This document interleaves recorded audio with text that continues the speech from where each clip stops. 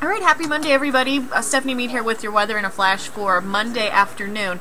We're still seeing some lingering flurries. I think we dry out during the better part of at least our lunch hour, and then eventually we'll start to see some rain showers re-enter our forecast later on this afternoon. So don't put that rain gear too far away. At least it'll be a touch warmer. Temperatures for today topping out at 47 degrees, and by 5 o'clock we'll slowly slide back down into the middle to lower 40s later on this afternoon with a few light rain showers likely. So here's Futurecaster by around our lunch hour. You notice by around say 2, 3, 4 o'clock we start to see those scattered light showers kind of explode across central Indiana.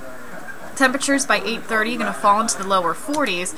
Overnight, expect to see lows near that freezing mark again, so a cold start to Tuesday morning, but notice how you wake up tomorrow. Mostly sunny skies, temperatures near that freezing mark again, and we're going to top out in the upper 40s and lower 50s for tomorrow afternoon.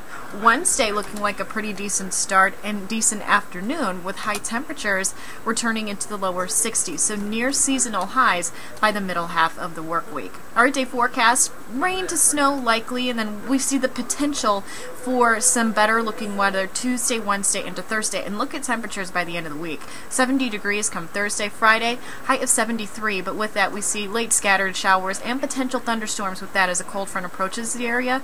Rainy and windy Saturday.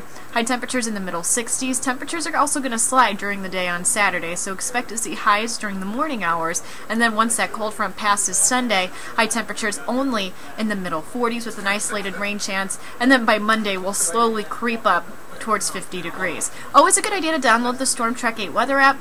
It gives you interactive radar and severe weather alerts based on your location since we're getting closer to that severe weather season. Enjoy your Monday!